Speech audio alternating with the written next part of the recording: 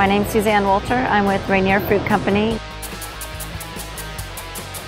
We're based in Selah, Washington. At the PMA this year, we're introducing a new apple variety called Junami. We have limited production. It'll be available in January.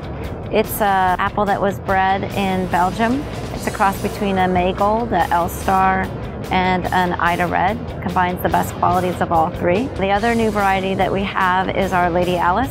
It's our 5th season of production, and we have developed secondary display bins for use at retail, along with the posters and the POS cards that we've been inserting inside the box so that we can get easy distribution and execution of the pieces at store level.